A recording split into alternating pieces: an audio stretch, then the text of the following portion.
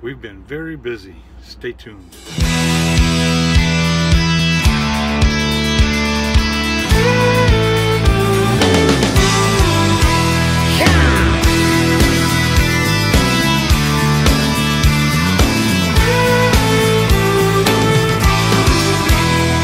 ride across these plains and prairies, rocky mountain highs, fade off into the distance like ghost riders in the sky.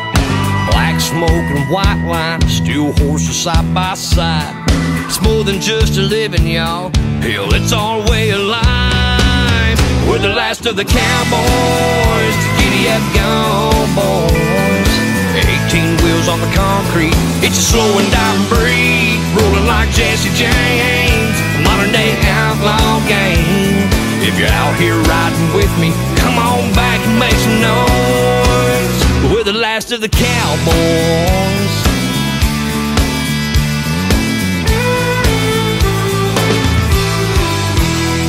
It's a family tradition, diesel's running through our veins. Daddy showed us the roads, we were born in the fast lane. Branded by our heroes, taught to saddle up and move. I'm sorry I haven't done a video in a while. It's been crazy. Last week I ended up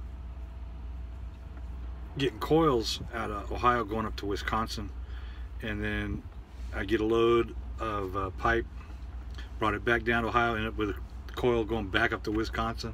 So I was basically last week just going back and forth. Last week ended up being a really good week. I can't complain at all. This week has turned out to be a good week too. I'm sitting right now in South Carolina with my weekend load. Some pipe load, huge pipe, going up to West Virginia. But yeah, yesterday I had a steel load that I was bringing here to South Carolina and went through Atlanta during rush hour traffic. I'll never do that again. I've never had as much problem as I did last night going through there. So it basically took me 2 hours to get around the loop coming from Tuscaloosa, Alabama. But it's been good. This last couple of weeks it's really improved. I got the truck inspected, it passed with flying colors. I was able to get the trailer fixed. I had the part shipped to Mercer, and then I went ahead and replaced it myself. Was in and out of Mercer within a day. I mean, the same day, which was nice. I delivered a load that morning. It was a Tuesday morning, and was down close to Indianapolis where I delivered at. So I just deadheaded down to Mercer. Went in to talk to my coordinator to find out where the part was. He says it's over the parts department. So I went over, got it put on the trailer, and then it was like noon, so I went over and they ran me right through. The only thing they found on the trailer that was bad was the ABS light was burnt out. The guy there had one in stock, so I grabbed one from him, stuck it in there, went back through, got inspected. I went over to the yard and parked and figured I was going to be there, till at least another day, till Wednesday. But I let Tim know that, hey, I was ready to go. I didn't see any loads that I liked on the load board at the time. So I went and ordered me some food. They get good Chinese food that delivers there, and there's no minimum that you have to buy, which was what I like because I do so much business with the drivers there. So I was eating my food and my phone rings and it's Tim, and he says, hey, I got a load to pick up in the morning. It was in Kentucky over by Lexington. So I was like, fine, I'll take the load. So I left Tuesday and started heading towards Lexington and stayed the night at a Pilot or Flying J, and got up next morning and picked it up. So it was in and out. Like I said, I was really happy. Like I said, not a lot to report other than that. Things are going good. This load here is a pipe load. I got a picture, I'll post it up there for you. The other loads, like I said, I've been running so hard that I haven't been able to get a lot of footage or any footage.